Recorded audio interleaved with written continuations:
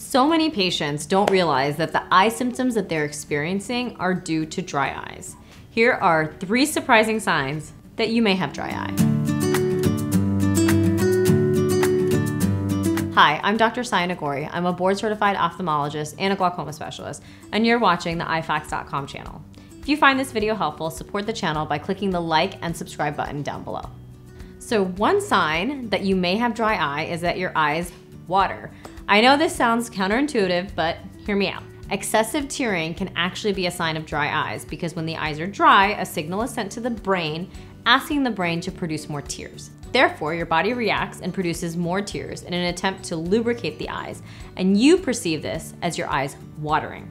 When you start treating your dry eye with artificial tears, you may notice that the watering actually improves. Number 2.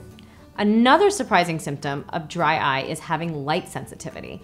Some people with dry eyes may experience sensitivity to light, especially bright light and fluorescent lighting. This can cause discomfort. It can make it difficult to perform certain tasks like reading or working on the computer. Patients may come to the ophthalmologist looking for blue light blocking glasses to help, but if their eyes are dry, then the dry eye must be treated first. Number 3. Finally, one of the most common symptoms of dry eye that is often not attributed to having dry eye is actually having blurry vision. So many people come in thinking that they need an update in their prescription when in fact the surface of their cornea is very, very dry. The tear film, which coats the cornea, is the primary refractive surface of the eye, and this means it needs to be healthy in order for you to have clear vision.